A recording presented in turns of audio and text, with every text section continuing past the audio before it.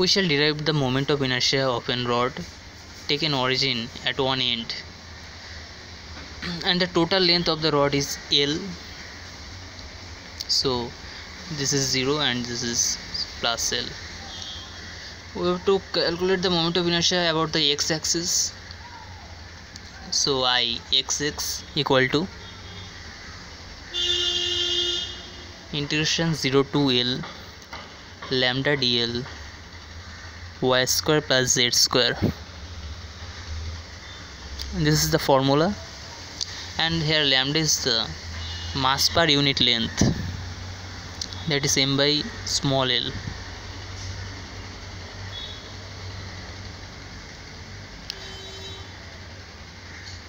And x and z equal to 0 because there is no component of the rod along x and z axis. So this is 0 to L lambda d.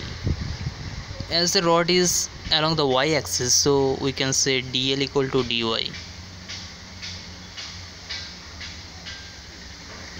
Y square plus value of z is 0, so this is 0. Lambda is a constant, so it come out of the integration, and after integration it will be like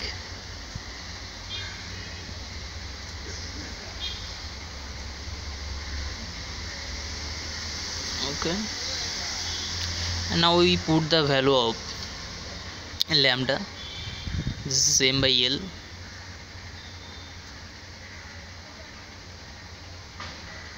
Now this is m L square by 3.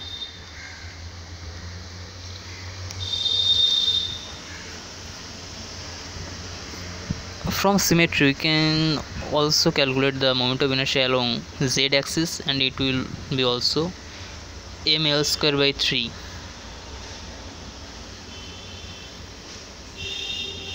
And moment of inertia along y axis, it will be like this. To value of x and z both are 0, so this will be like this, equal to 0. Now the product of inertia, that is Ixz lambda dy, and x and z both are 0, so this is 0. And similarly the other's product of inertia would be like Ixz, Iyz, Ixy, all are 0. So the moment of inertia tensor of the rod is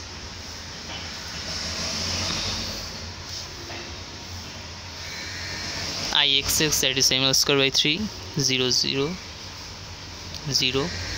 Iyy, that is also 0 0 0 0, and Izz, that's also m L square by 3. Thus we can, this is the moment of inertia tensor of a rod taken origin at one end. Thus we can calculate the moment of inertia of a rod.